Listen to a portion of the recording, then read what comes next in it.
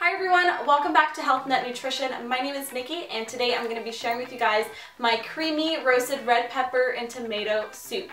It's so delicious, so easy to make, and it is really nutritious and good for you. It's completely dairy free, so it's a great vegan option, and I just love making it. I've been making it since the summertime, but I thought it's more of a cold weather soup, so I'll hold off on it.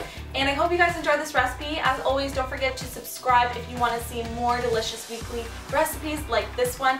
You can just click on the button right here if you are on desktop. If you are on mobile, then I think you just swipe up and you can click that big red subscribe button there. It really helps support my channel and allows me to create free content for you guys on YouTube. So thank you so much, and without further ado, let's get into the recipe.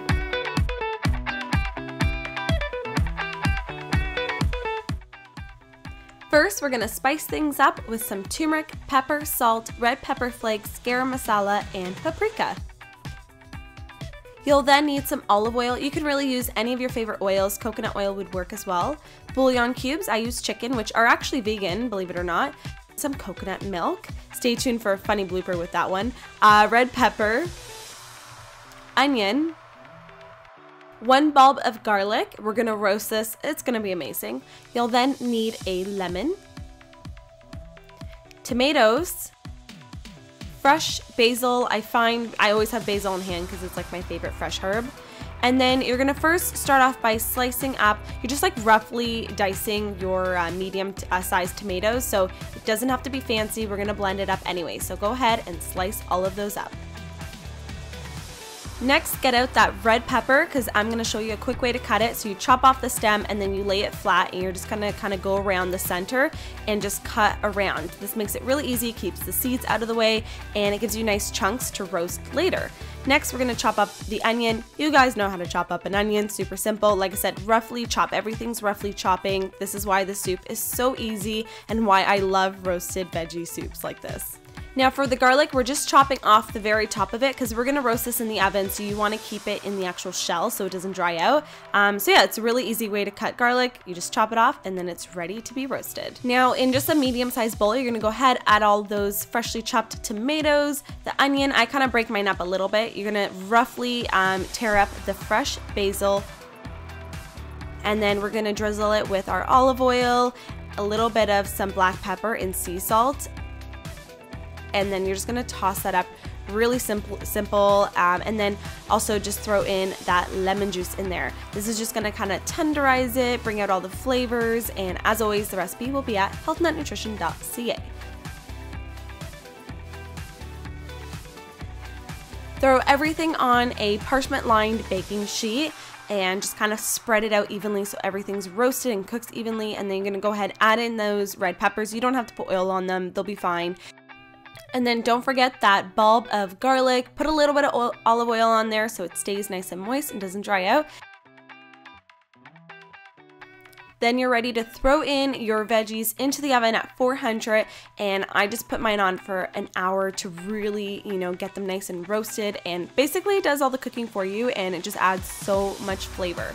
I then, after 20 minutes, will take out the garlic because it will dry out if you leave it in there for the full hour. Trust me, I've tried it. And then after an hour, you can go ahead and take out your roasted veggies. I let mine cool slightly because I actually like to peel the skin off of the red pepper. I've left it in before, but I find you do feel the texture throughout the soup. So it's up to you. I like to just quickly peel mine. Just make sure that it's cooled down a little bit so you don't burn your hands, or wear gloves. Now on the stovetop in a nice big pot, you're going to go ahead and start adding your water, your bouillon cubes, and I just like to break mine up a bit just so it kind of melts evenly in the water pretty quickly. And then you can go ahead and just bring that up to like a nice simmer, and then go ahead and throw in those roasted veggies.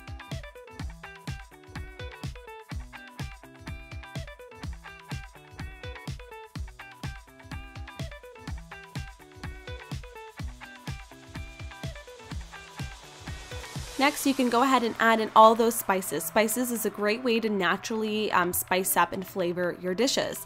So you're gonna go ahead, give that a nice stir, and then you can go ahead and start blending up your soup. I'm using this immersion blender. I will have a link for it down below. As you can see, it's very well loved and stained from many previous soups, but it's just really easy because you can stick it right in the soup while it's still on the stove. I normally lower the temperature at this point so it's not bubbling while I'm doing this, and it literally takes less than 5 minutes to just blend everything up. Or you can transfer it into a larger blender like a Vitamix or Blendtec and blend it up as well.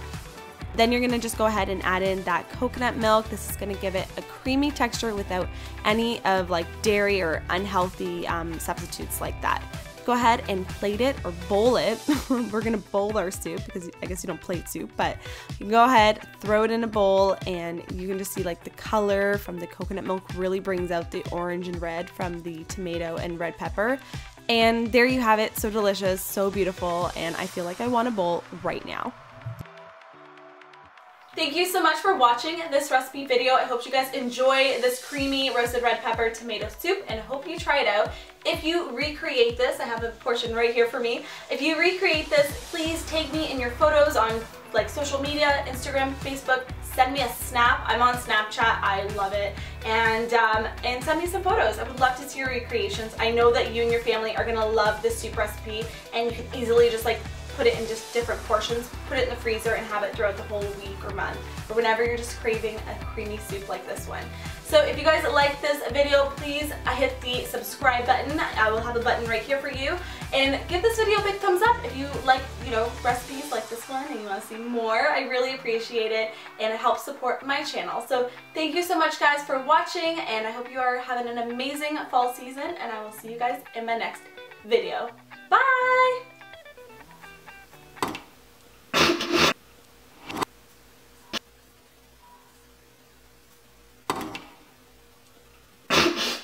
Did that just go in there?